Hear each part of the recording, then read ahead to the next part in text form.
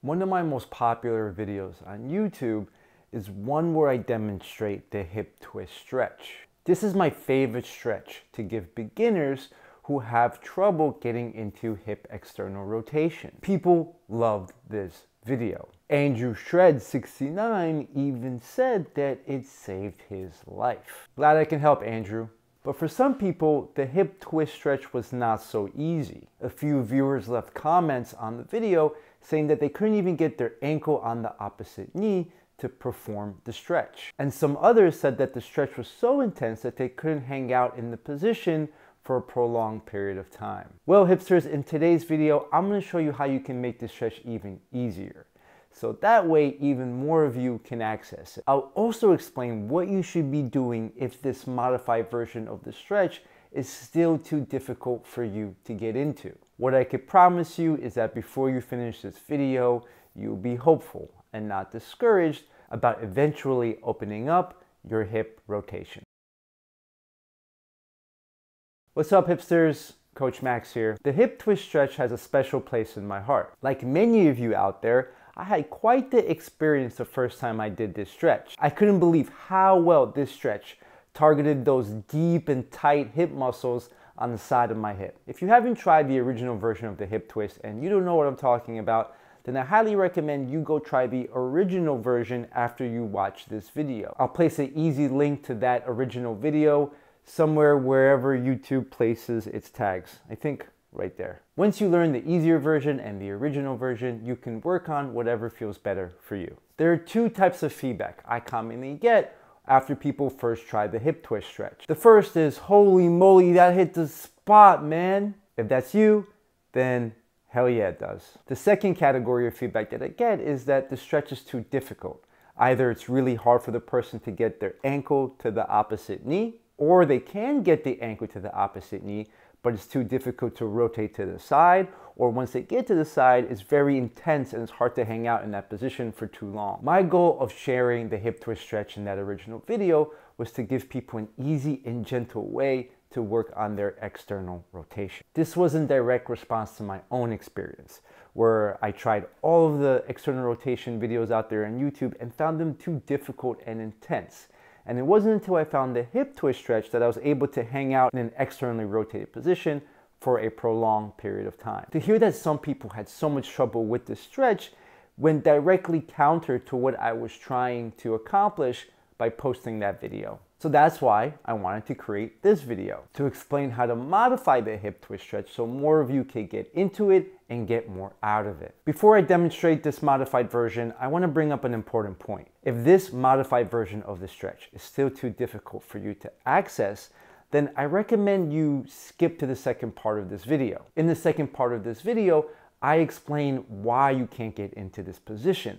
And it's not so much because of tight muscles, but more because of weak muscles. So for you, if you can't get into this modified position, the first step isn't so much to stretch out those muscles, but to strengthen them. Keep this in mind as you explore the modified hip twist stretch. Okay, so in the original version of the stretch, we're laying down and the knees are pretty close to our torso. And the closer the knees are to your torso, the more hip flexion that you're in. And the more hip flexion that you're in, the harder it's going to be to get the ankle to the knee and to stay in rotation as you spin. Getting more rotation with flexion is harder. So how do you make it easier? You reduce the amount of hip flexion. You push your knees away from your torso. You're less flexed and the stretch is easier. So you could just experiment with that. Experiment with different distances, trying to get your ankle to your knee. And maybe you have to go very far. Now, the farther you go, the less you're gonna get out of the stretch, and you probably should focus on strength so that you can get a little bit closer to your torso, like I explained later in the video. But if you can still feel a stretch in the hip, even if the feet are pretty further away from you, then you're in good shape. Try it with both ankles. You don't want to set up much differently on one side compared to the other side. So once this feels good to you and you found a good distance, push the knee away from you and rotate to the side. Hands are resting on your sides, and you're looking in the opposite direction. And from there you breathe. If you notice that when you're in this position, it gets a little bit too intense, you can still walk your legs further away from you to make it a little bit easier. Don't try to be a hero. Just make this position accessible. You want to be able to hang out in here for at least 30 seconds. A minute, 2 minutes, that's even better, because the longer you can hang out there, the more you could be able to open up. And we ideally want to get the knee pointing right at the ceiling. Now that might be a little difficult at first, but it will just show you where you want to target. And we're breathing. How intense should it be? I would say anywhere from 4 to 7, 8. If it's a 9, 10 and this is screaming at you and it's painful, walk your feet away. Further and further until the stretch calms down a little bit. And breathing. Okay, let's try the other side. Same thing, our feet are further away from us. The knees aren't too close to the torso. They're as far as they need to be.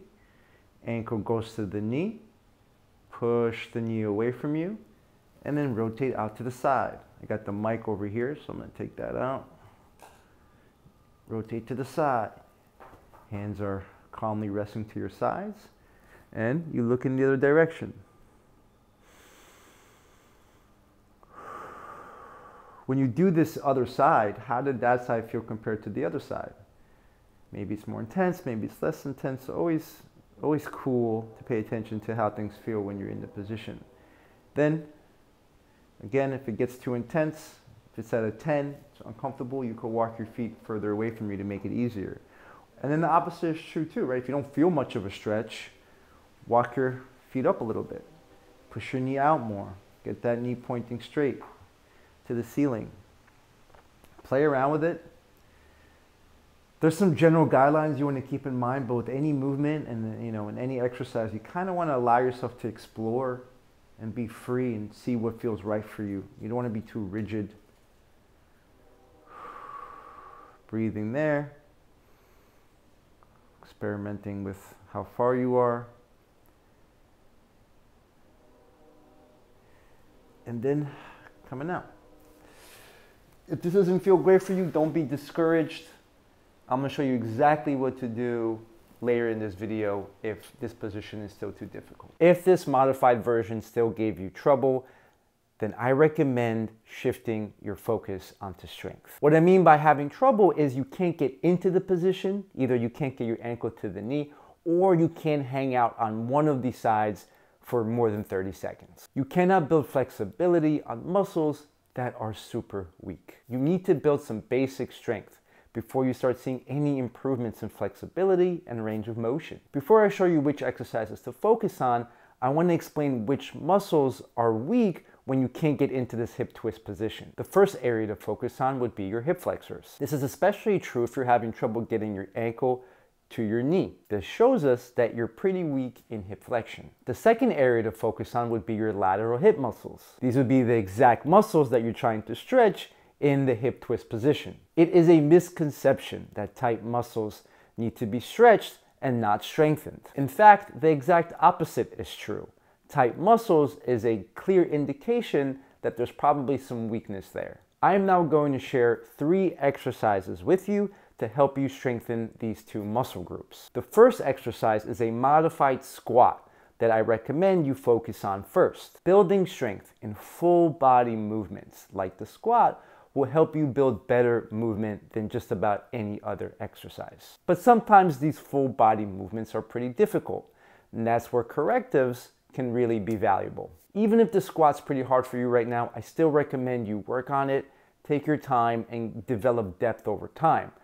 But if you can't quite get that much out of the squat, then I would also recommend you add the other two corrective exercises I will show you after the squat. But either way, I recommend you periodically check your hip twist position.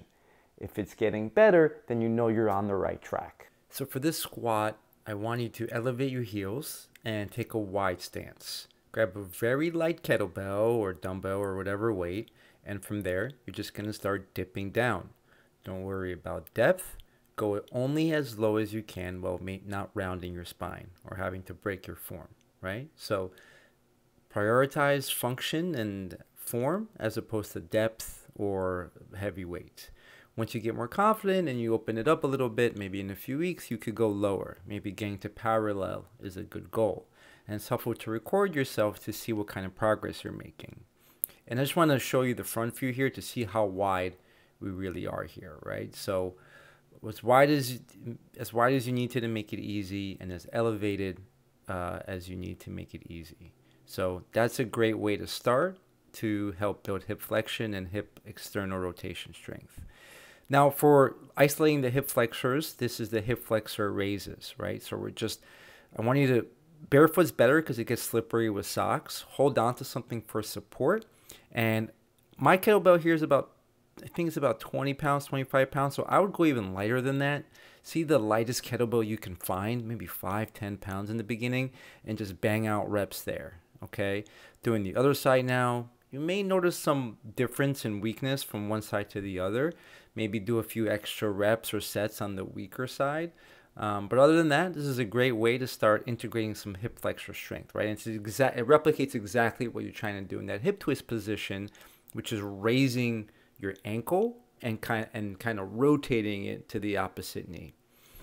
And the last exercise that we're going to do, that we're going to demonstrate here, is the clamshell on the wall, right? So clamshell is a very popular exercise. Most of us know that.